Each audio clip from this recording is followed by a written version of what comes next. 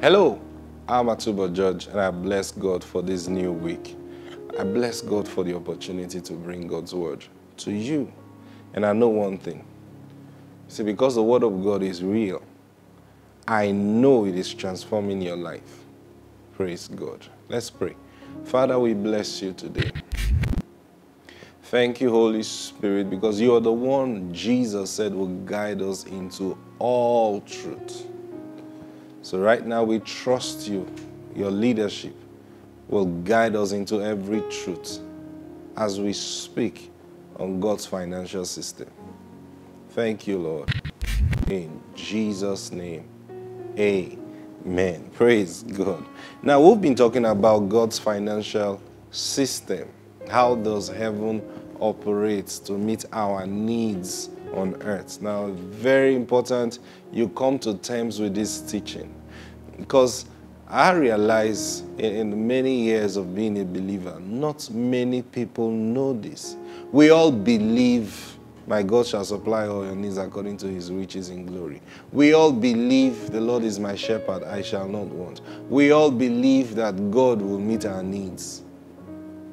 But how many of God's children are practically not just walking it once in a while? How many of God's children can say they trust and are walking in God's financial system?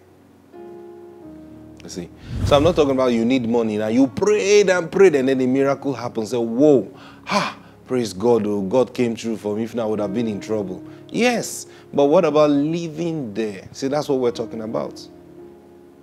It's the kingdom of God that Jesus came to introduce to us. There is a way to live in that kingdom. Now that's all the reason Jesus was teaching everything he was teaching. Now if you don't understand the teachings and how to practically live out the teachings, then Jesus' coming was in vain to you. He didn't come that we will use him as a spare tire. You know, when we're in trouble, we call on his name. He appears and he helps us. He came to show us a new way of living, a new pattern of living. And that pattern now, we have to adapt it as our own system.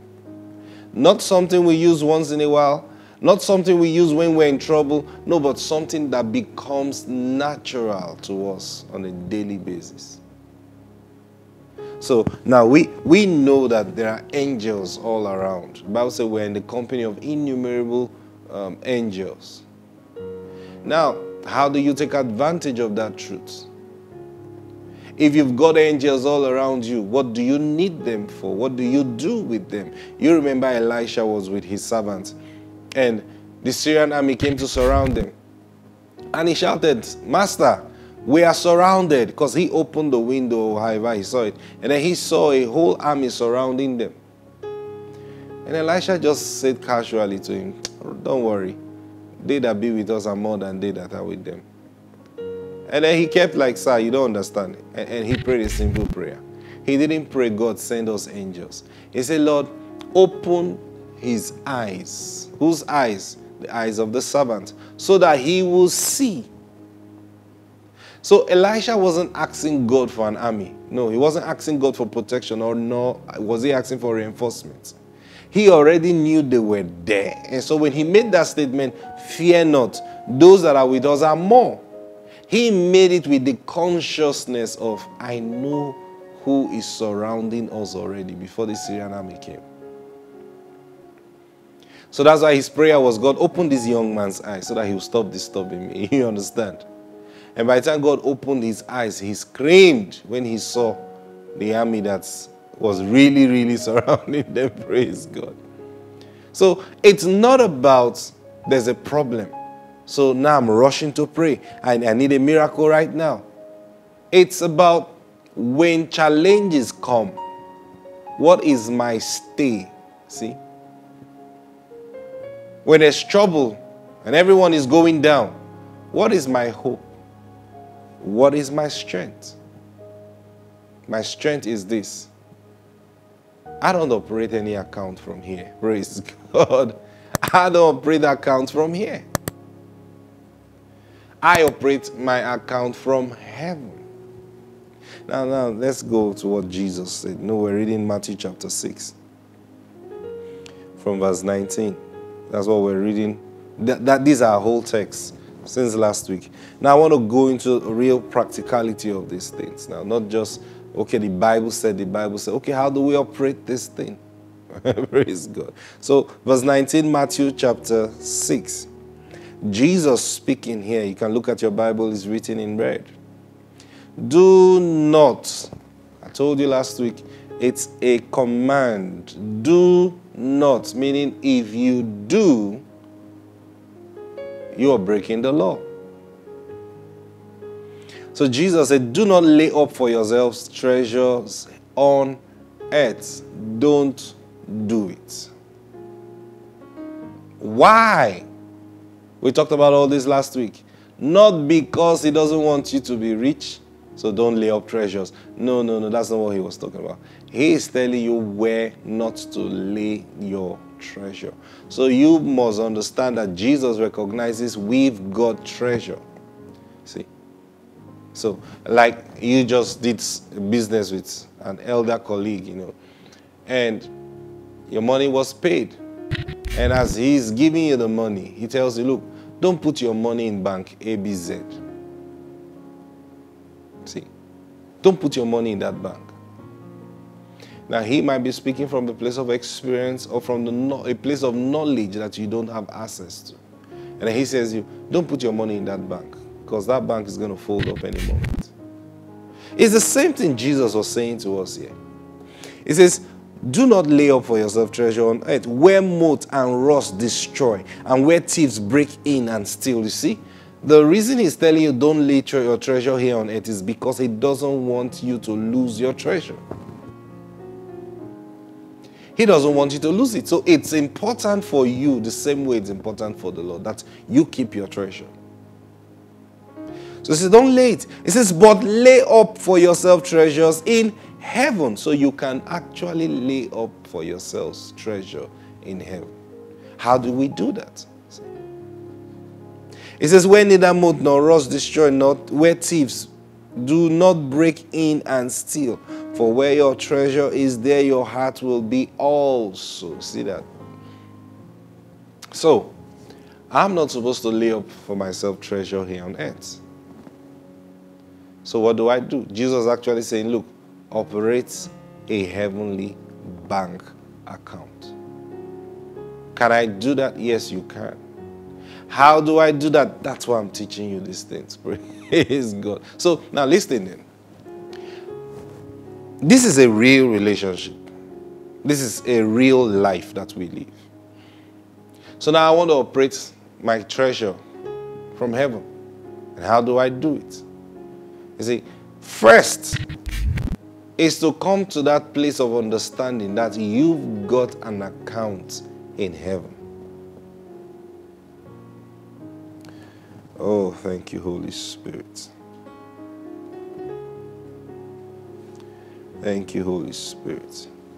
You've got to come to that place where you know that you have an account in heaven.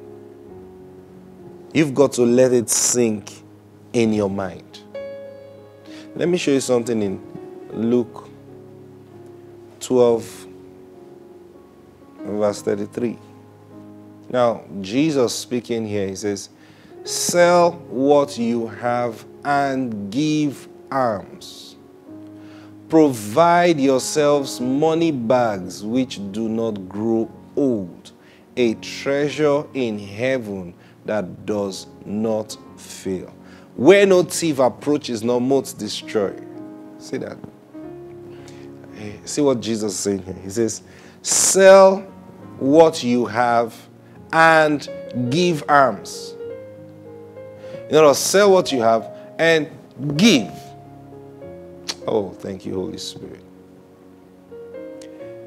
He says, when you do this, you are providing yourselves money bag. Now, money bag here actually means savings account. See, you're opening an account. Provide yourselves money bags which do not grow old, a treasure in heaven that does not fail. Did you see that? So this treasure in heaven is that it does not fail. Now, what does it mean it does not fail? I told you last week, he's not talking about a treasure in heaven so that in the sweet by and by, when you go to heaven, the angel will welcome you. Oh, what's your name? My name is, oh man, your account is so full, so you can actually operate here. Here's your credit card. Oh, thank you, angel. Thank you, angel. And another person goes, someone who's not been given. And then he goes there, hey, you're broke. No, but this is heaven. Yeah, you don't have any money in heaven. No, that's not what he's talking about. He's talking about an account. That's what he says here. An account that does not grow old and does not fail. A treasure in heaven that does not fail. No thief can approach there. No embezzlement can happen there. Oh, thank you, Holy Spirit. Think about it. Just think about it. Note then, he says, sell what you have and give alms. So how do you put your treasure in that account? Now, you remember Jesus met that rich young ruler. And then the man asked him that question, what will I do that I will inherit life? And Jesus told him what to do. He says, go sell everything you have and give it to the poor. Then come and follow me. Jesus was actually telling the guy, look, you are rich in this world, but you need to move your accounts over to heaven. That's what Jesus was telling the man. And now you find Jesus talking to his disciples after the man walked away sad, because the man couldn't handle it, so he went away sad. And then the disciples looked at Jesus and they said to him, sir, we have left all to follow you. And Jesus said instantly, there is no one who has left father, mother, land, house that will not reap in this life 100-fold. And in the life to come, life everlasting. Think about it. So he says, in this life, now Jesus told the guy, go sell everything you have, give to the poor, then come follow me. So Jesus was actually telling this man, I want you to move your treasure from the earth to heaven. That's what Jesus was telling him. So he says, go sell everything you have, give to the poor, and come and follow me. Why? Because you've got to start operating what real wealth is. Listen, you are broke if all you have is an earthly account, no matter how much is in that account. You know why I say that? Just one government policy or just something going wrong can sweep everything you have in a day. You remember Job? One day, everything he had went under. Why? Because all he had was an earthly treasure. That's what Jesus was saying here. He says, where thieves cannot approach and steal. That's what I want you to do. So he says, give what you have. So when we give, we are putting our treasure in heaven. Now, how does this work today? I'll tell you, it's very simple. See, when I teach you this, that you take your tithe before the Lord, when I tell you, you've got to learn how to give by the Spirit of God. Yeah. Now, let me show you Galatians chapter 6. Now, let me start from verse 7. Galatians chapter 6 and verse 7. It says, do not be deceived. God is not mocked. For what a man sows, that he reaps also. For he who sows to the flesh will of the flesh reap corruption. But he who sows to the Spirit will of the Spirit reap everlasting life. Praise God. My time is up. Now we're going to continue from this spot tomorrow. Praise God. Have a wonderful day today. Bye-bye.